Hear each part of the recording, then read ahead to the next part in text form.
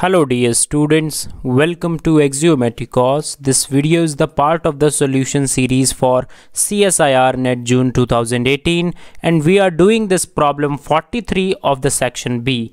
It's a problem of partial differential equation. Let us have a look.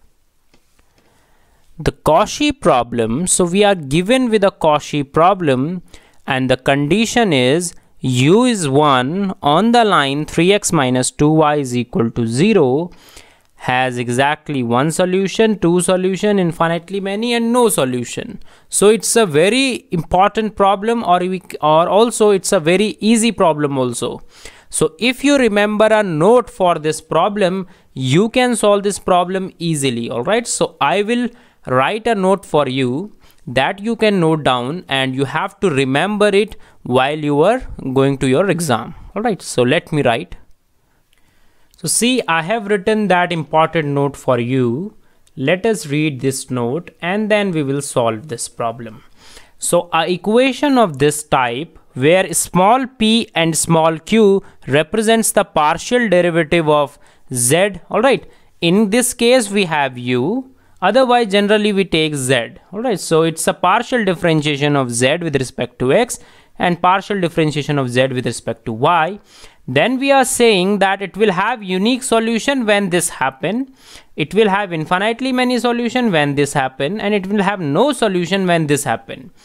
Please keep in mind that we are evaluating p, q, r on this initial condition x0, y0 and z0.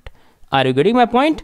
So capital P, capital Q and capital R in this thing we are evaluating on the given condition. Now see, it is given to us that u is 1 on 3x minus 2y is equal to 0. It means that y is 3 by 2 of x. Alright, so what will be the initial condition? Initial condition will be like this. Let us say x is a function of s and it is equal to s we are writing. So what will be y? It will be 3 by 2s. What will be u? U will be just 1. Alright, instead of z0 we have this u0. So this is the initial point that is given to you. Now this is your Cauchy problem. Let us now find out. What is capital P? It's 2. What is capital Q? It's 2. What is capital R? It is 5. So 2 by del x naught by del s.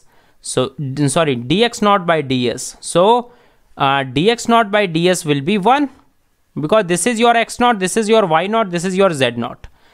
Now it is 3 by 2. All right, if you will differentiate it with respect to y. On this hand we have r by, and what is our r? It is 5. So let us write 5 over, now you have 1. So when you will differentiate it with respect to z, you will get 0. Now clearly see this ratio is 2. Alright, this is 2. This is 3. 3 will be cancelled by 3. You will get 2. But on the right hand side, you have different ratio. So this is not equal to this ratio. It means that it is satisfying this condition. So because it is satisfying this condition, so what is the conclusion that you can make? So conclusion is very simple, that it has no solution and all other remaining options will be incorrect. All right. So this is how you can actually solve. Please remember this note in the exam, otherwise it will take little time if you try to solve this equation. Alright, so you will try to solve, then you will find a contradiction that there is no solution using this. We have another method also, that is what I am telling you. If you try to find out the basic thing, the Lagrange method that you have, if you find out the solution of this problem using Lagrange method, it is okay. And then you will find out using these conditions, it is going to contradict. All right. So you can also do that part, but I want you to do this problem using this note because it will save your time. All right, so this is how you can actually solve. If you have any doubt, you can always ask in the comment section. If you have any other problem, you can join our WhatsApp and Telegram groups. Links are given in the description part of the video. All right, so thank you.